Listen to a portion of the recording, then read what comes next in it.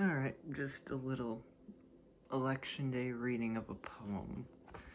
Just 'cause why not?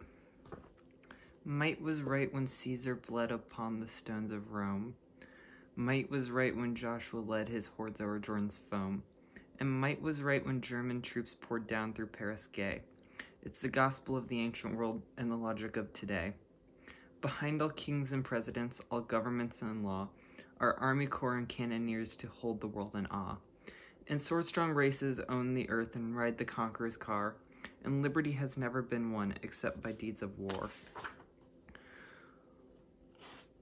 What are the lords of hoarded gold, the silent Semite rings? What are the plundered patriots, high pontiffs, priests, and kings?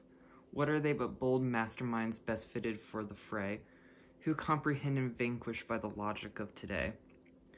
Cain's knotted club is scepter still, the rights of man is fraud. Christ's ethics are for creeping things, true manhood smiles at God.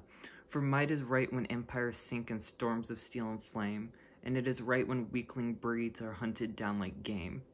Then what's the use of dreaming dreams that each shall get his own, by forceless votes of meek-eyed thralls who blindly sweat and moan? No, a curse is on their cankered brains, their very bones decay. Go trace your fate in the iron game is the logic of today. The strong must ever rule the weak is grim primordial law.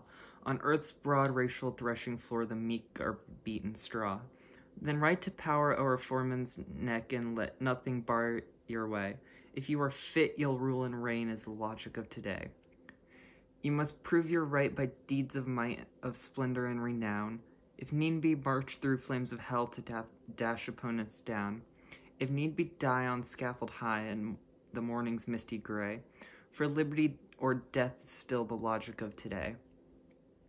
Might was right when Gideon led the chosen tribes of old, and it was right when Titus burnt their temple roofed with gold.